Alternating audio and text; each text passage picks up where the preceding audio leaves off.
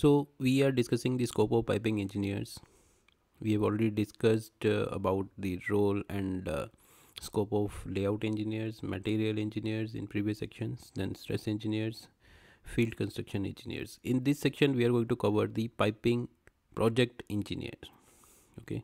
In between, we talked about the role of oil and gas sector, piping engineering in process industry.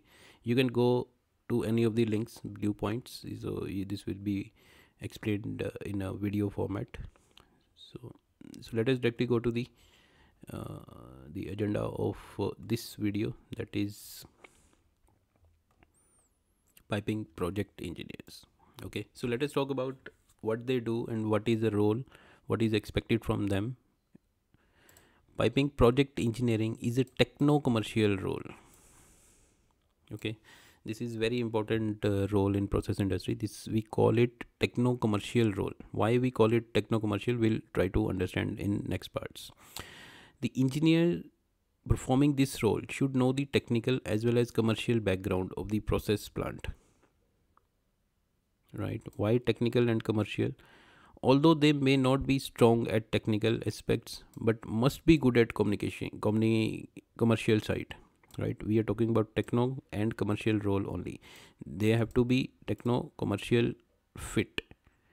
Right? They are not technical experts, but commercial side they have to be very good for negotiating various contracts and stakeholders. Right? So this statement itself clearly indicates what project engineers are doing, especially piping project engineers. There are so many companies where there is a special role for piping project engineers. There are project engineers, they are separate team, but piping project engineer is part of project engineering, and they perform techno-commercial roles. So now let us see what is expected from such jobs. What is expectation of such jobs from these engineers? These engineers should be excellent in communication and negotiation skills. They have to deal with the technical team, they have to deal with vendors, they have to deal with senior stakeholders, they have to deal with contractors. So communication and negotiation skills should be there. In-depth knowledge of cost estimation. Right, when they talk about any piping item or any other item with vendors or any other stakeholder, they need to understand what kind of costs are involved for that particular thing. Then only they can communicate or they can negotiate. Broad idea of overall process plant. Okay, so if they have already executed a few projects, then they will be having a good idea what kind of process plants are there, how various items are associated within the process plant. Right, then only they can discuss with various stakeholders. Determine potential failure cases. Okay, they need to understand what kind of scenarios are there, how the system can fail, how the system can be stable. So those kind of analytical aspects should be there. Right, this is what is expected from project engineers, especially piping project engineers. Then what they do, what is their role as a piping project engineer? They plan and monitor the engineering activities. Right, they control cost and schedule. So once they are looking into all the engineering activities with respect to cost and schedule, then only they can control. Right, so they have to plan and monitor both this thing. So vendor negotiation, when we are talking about the cost, they have to negotiate with a lot of vendors, they have to be involved in a lot of evaluation processes, they have to be involved in various negotiation, various discussions, interaction and coordination with various disciplines. So various discipline in the sense, even if we are talking about piping project engineers, they have to interact with the civil, they have to interact with electrical, instrumentation, a lot of discipline. Right, so that they can coordinate internally, right, with technical team, and they can negotiate with the vendors. So a lot of coordination will be there with all kind of stakeholders.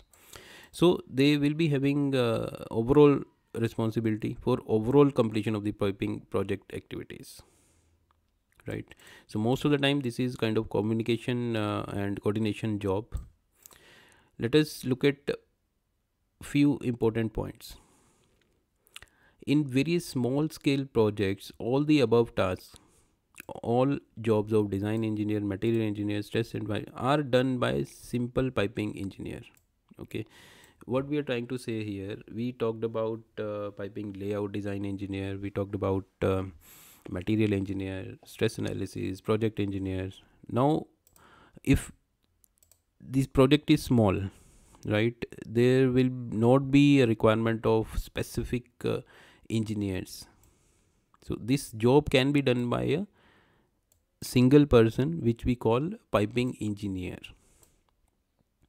The experts in each of the above roles are making wonderful income. This is again, we are talking about these roles, so we can always say these roles will attract a lot of good income. Good CTC will be there for all piping, layout, material, stress, and this site activities, construction engineers, project engineers. All these could be achieved by gradually improving your subject knowledge. So we never expect any of these to be expert right from the beginning.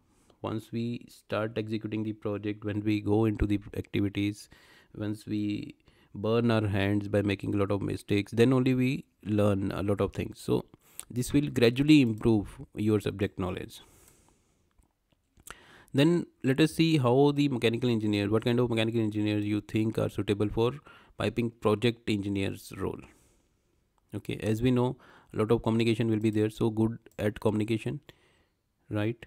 And who are not that much interesting don't have that much interest in technical work. So those kind of engineers are, mechanical engineers are suitable for this role. Good in communication but not interested in technical. We are not saying they should not be expert in technical. If they are expert in technical also and good in communication, and they are piping engineers, piping project engineers, then it will be extremely good opportunity for mechanical engineers. So this was all about piping project engineers role. In next part we'll talk about okay, in this part we can say how you can become expert in piping project engineering, right?